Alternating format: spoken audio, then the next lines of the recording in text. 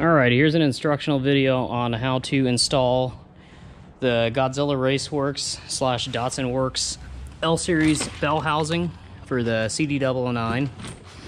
And once you get it unboxed, you'll notice there's a whole bag of hardware, the bell housing, and a machine front cover with a seal. If you have a new transmission, send us your old cover and we'll give you a core charge back for this cover. If it's a used transmission, we're not accepting those as cores. They need to be 100% new front covers. There is also supposed to be a gasket provided by us. If you didn't get a gasket, message us and we'll get one out to you ASAP. Remove all your clutch fork components, throw out bearing, clutch fork. Get it out of the way.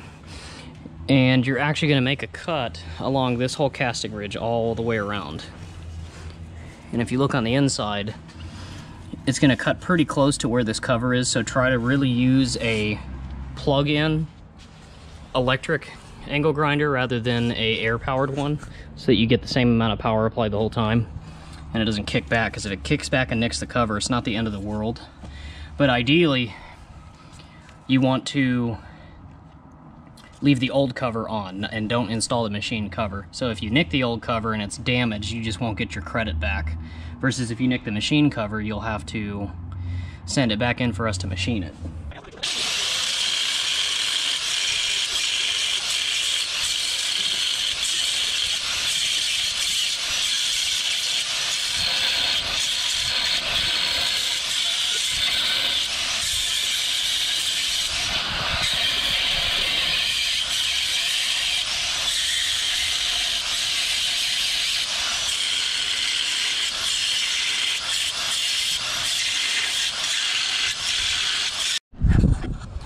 Alrighty, you can see we're almost halfway through so far, and something that you really need to pay attention to is when you're going through this area here, you can see where these casting ridges are, so you need to make sure to dig in a little deeper with the cutoff wheel.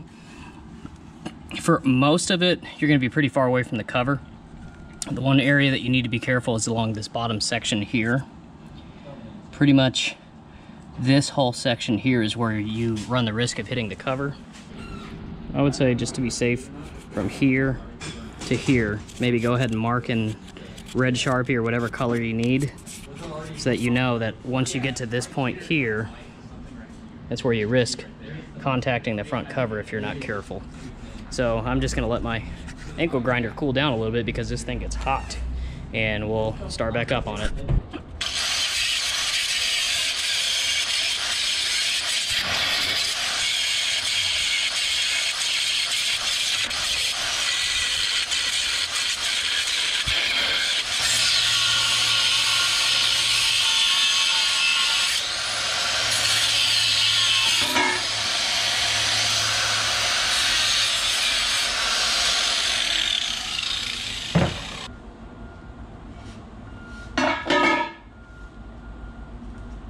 Great success.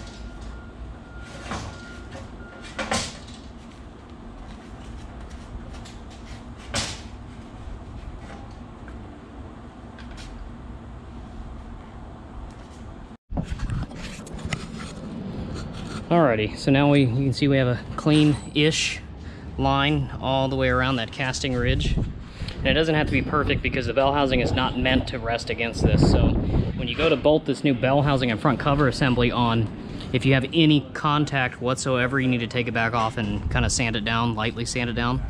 But if you follow this casting ridge, unless you just want to clean this up, you don't have to. But it's not meant to contact. There is supposed to be an air gap. And then so just take some compressed air, clean it all up. And if you're using a used transmission, you definitely want to get some carburetor cleaner or some type of degreaser. Clean it all out.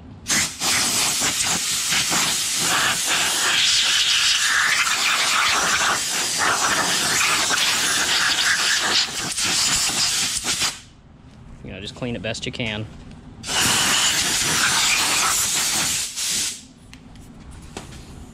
And then now we're going to go ahead and put on the new bell housing and front cover assembly with the new bolts, and we'll explain that here shortly.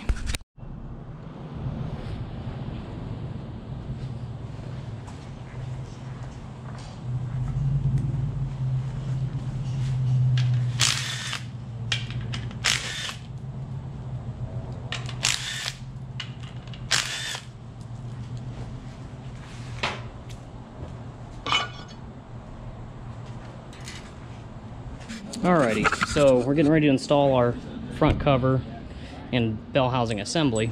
You'll notice the hardware kit comes with a bunch of different bolts.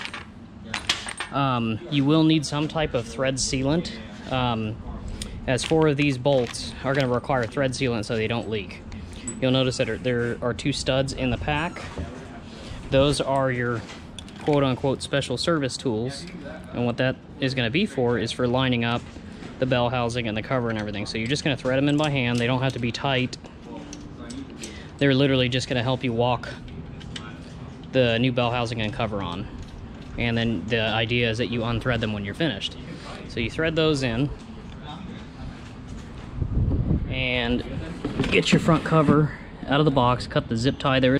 Something else to note, I am the only one so far that has experienced this, and I think it's just unique to the particular aftermarket starter that I had.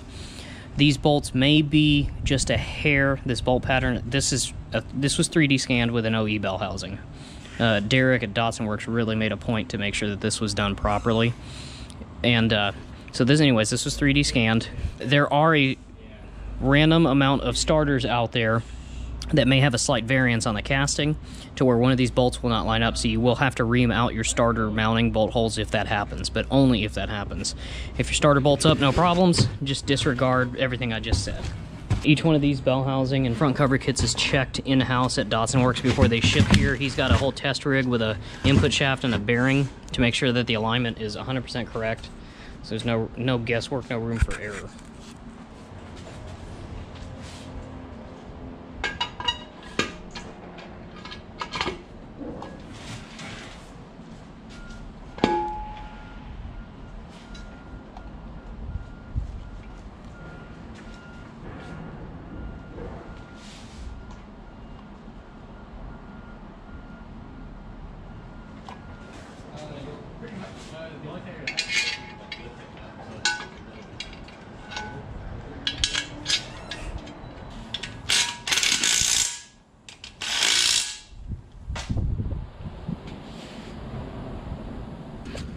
So I just lightly sat these bolts in with an impact gun for now, a 3/8 cordless. I didn't go very tight because these do have a torque specification.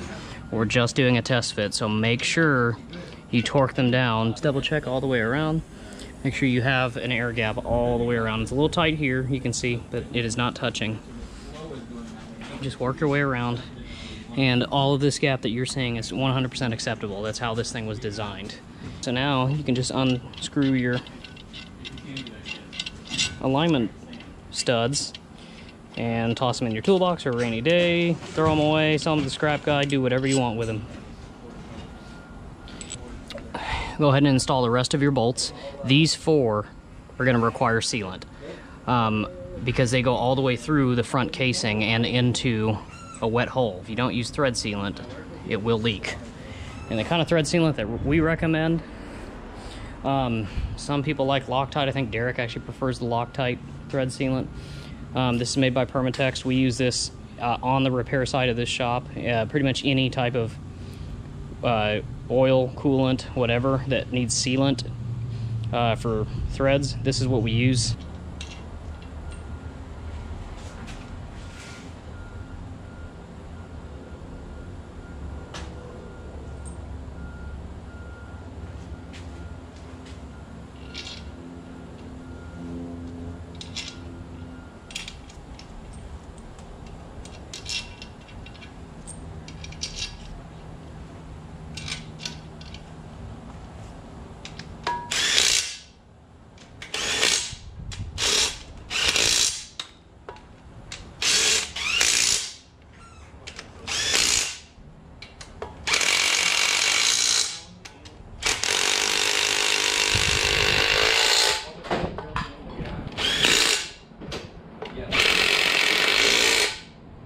Alright, and don't worry, I am going to loosen these back up and torque them to spec with a torque wrench per the manufacturer's recommendations.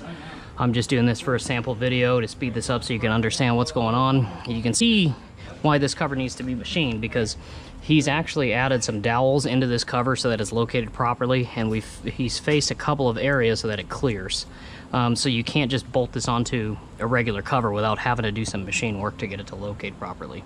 And same with the dowel pins. The dowel pins lock it in place is to make sure you get a proper fit every single time.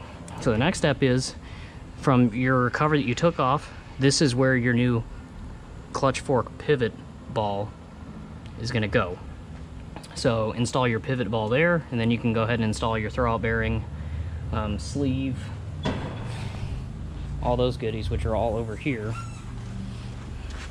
So we actually utilize here in-house the 350Z throwout bearing, shift fork, collar, everything. We feel it just fits a lot better, and it has a more positive feel, and it properly engages the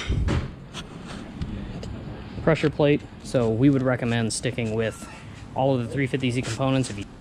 But if you're buying a complete kit from us, it's going to come with this complete setup ready to go. And that's it. That pretty much wraps it up for the Datsunworks / Godzilla Bellhousing install onto your CD009 CD008. And that's it. Any questions, please feel free to email us, or you can call the shop during business hours, and we'll do our best to get to you in a timely manner. Thanks for watching.